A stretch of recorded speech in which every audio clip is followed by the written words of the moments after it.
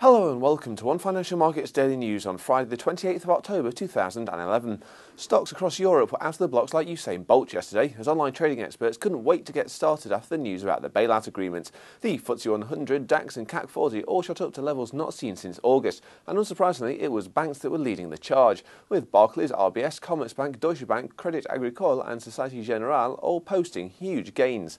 Miners also benefited as online trading experts showed that they were feeling optimistic about the state of the global economy, a sentiment that was shared by colleagues across the Atlantic when Wall Street opened and mirrored Europe's gains.